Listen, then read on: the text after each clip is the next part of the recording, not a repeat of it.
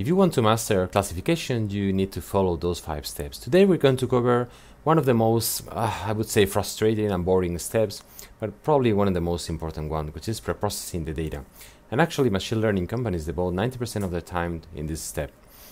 So there are several steps that you can take, and in order to make them more memorable, I'm going to give you one step for every day of the week. So step 1 is trivial, is importing the data.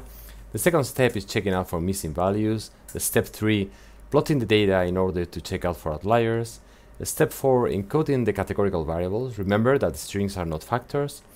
The step 5, analyze the continuous variables in order to make them more suitable for the fitting or avoid some spurious correlations between variables. Step number 6 is check out for class imbalances. And step number 7 is split the data into training and test, and if maybe sometimes validation. Okay, so let's skip step number 1 and jump into step number 2. So checking out what about missing values. So in some cases, some predictors have no values for a given sample. We're going to call those values generically NA or not available. So take a look at this Titanic data set.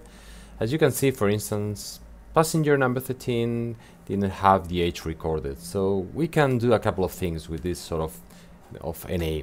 So if the data set is large enough, we can remove those samples and pay the price of dropping some of the data. That is not going to be so relevant. Okay, and sometimes we can do that even more quietly if we assume that the data that we are missing is not very informative. So for instance, in the case of the Titanic data set, the age is not very relevant, because if you take a look at who survived according to the age, this is not going to make a huge difference. So in this case, I would drop the data. In some other cases, the data set is small, so dropping the data is not a choice because we have to pay a steep price in removing the samples. So we have a couple of possibilities. The simplest one is use an algorithm that can handle with NAs, and for instance, classification trees can do that. And the other thing that we can do is try to guess the NAs. For instance, some algorithms like KNN can estimate the missing values. Next step. What if we have outliers? So the best way to detect the outliers is plotting the data. And what is an outlier?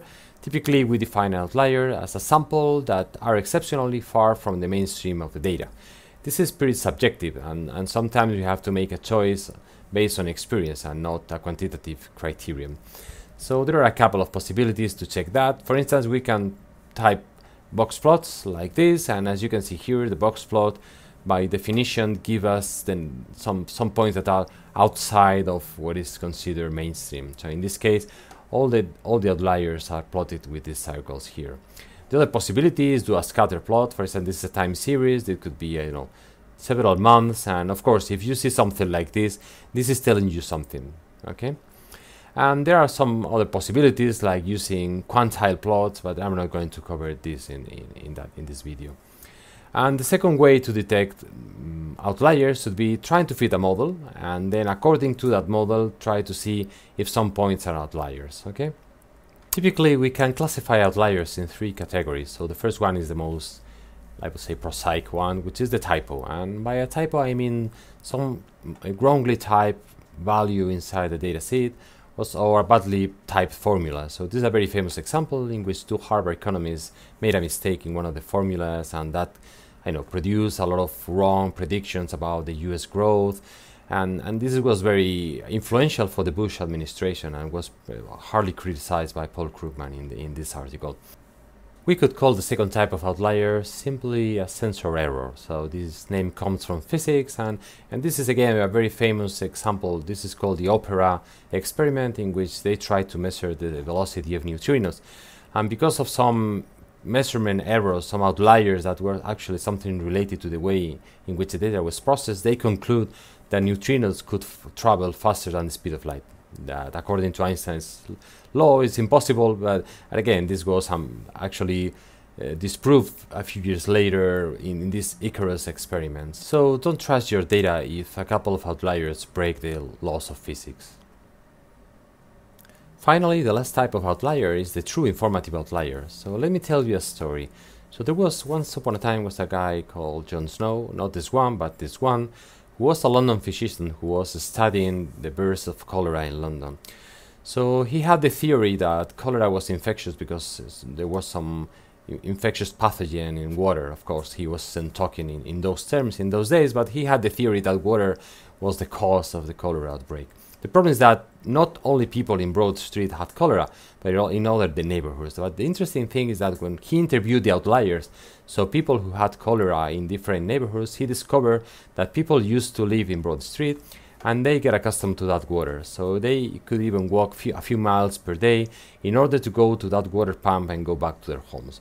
So once that he realized that everybody drinking water from that pump was having cholera, then he realized that cholera was actually infectious because of water. And this is one of the most interesting stories, so you can check this story in that link.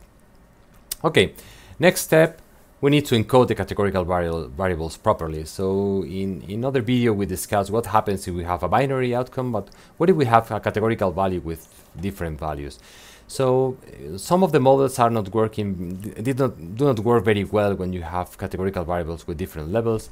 And the best way to deal with this is, for instance, if you have 5 values like brown, blonde, black, red, and gray, you create 4 factors that are binary factors and are mutually exclusive. So instead of just trying to fit one categorical variable with 5 levels, you fit 4 categorical variables with are binary. And this is going to solve most of the problems that you're going to find in your fitting.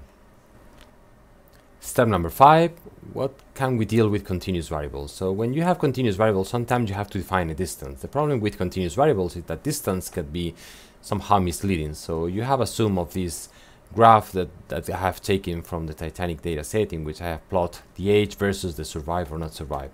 So here you can see that depending on the way in which you define the age, these 2 data points could be closer than these 2 points. And as I was saying, that could be misleading because maybe, being in this category is more important than having different age. So one way to solve this is what they call standardization. That means that instead of playing with the feature X, we're going to remove the mean of the feature and divide it by the standard deviation. And we're going to do this for every continuous variable. The gain of doing these transformations is now that all of the variables, all of the features now are going to be distributed around 0, and the variance of the feature is going to be around 1. Okay. Another problem with continuous variables has to do with the skewness. So sometimes your distribution is something like this. So you have a few data points here and a lot of data points there, on the other way around. So you have to deal with that skewness. And there is an automatic way to do that, which is an amazing algorithm called the Box-Cox transformation that tries to reduce the skewness to 0. And this transformation is basically a kind of polynomial transformation. So you take your variable and you elevate that variable to lambda, and lambda could take any value. For instance, if lambda equals 2, this is like a square transformation. If lambda equals 0.5, this is the square root. If lambda is -1, it's like taking the inverse of this parameter. And if lambda is close to 0, you can take the logarithm. So, and the good thing with this method is that you can take a distribution like this, that is highly skewed to the left, and create something like that, which looks pretty much like a Gaussian distribution. Another problem with continuous variables has to do with correlations. So sometimes we have tons of continuous variables, and we want to reduce the number of features. Why? Because fewer features produce faster, let's say, computations. And the other thing is that sometimes you have collinearity. Collinearity means that, for instance, if you have something which is dark blue in this correlation diagram or dark red here, that means that those parameters are highly correlated. So for instance, here you have this feature and this one that are highly correlated. And the problem with that is that if you include all of the features and you do not correct for these correlations, you're going to have unstable models and misleading explanations, because you could be attributing some explanation to this variable, and maybe this variable is there because it's something like that. You can do that reduction of dimensionality in a couple of ways, and I'm going to cover extensively the first one, which is called the principal component analysis, in another video, but you can do this manually, and here you have a kind of algorithm to do that. I'm going to leave this algorithm for a video playing with some R code, so let's forget about that. Another thing that you can do to improve the quality of the fitting is, instead of using the features alone, like instance here feature A and feature B, and try to classify according to them, you can add a new feature and something that you have created from scratch that is the same feature as before, but for instance to the square. So in this case, we're going to have a nonlinear combination of features, and in many cases, you're going to improve the quality of your classification. And step number 6, we're getting there. Step number 6 is what we call class imbalancing. What if you have some data set and your label data is somehow not well represented by all the categories? So in this case, you have, let's say, around 9 squares and around 20 circles. So you can forget about that and just plug that into your model.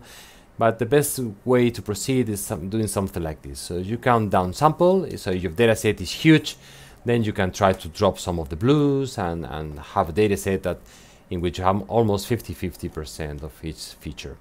Another thing that you can do is upsample the orange squares.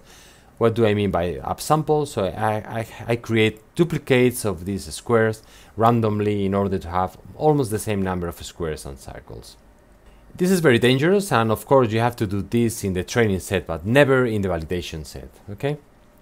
And number 7 is split the data into training, validation, and test set, but this video is very long already. I'm going to leave that for another video.